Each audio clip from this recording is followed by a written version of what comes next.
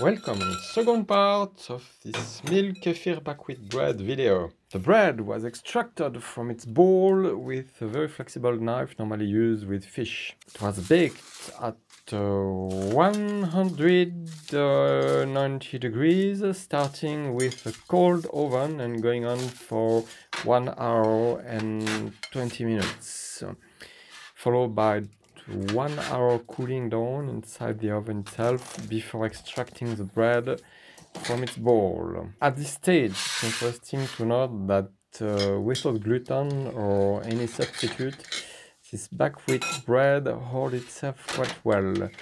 So it's absolutely possible to bake gluten-free breads like that and to be happy with the result.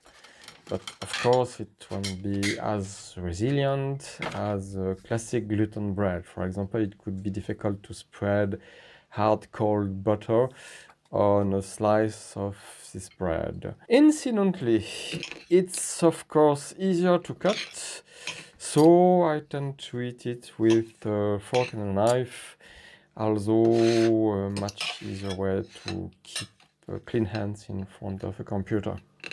Thank you for watching.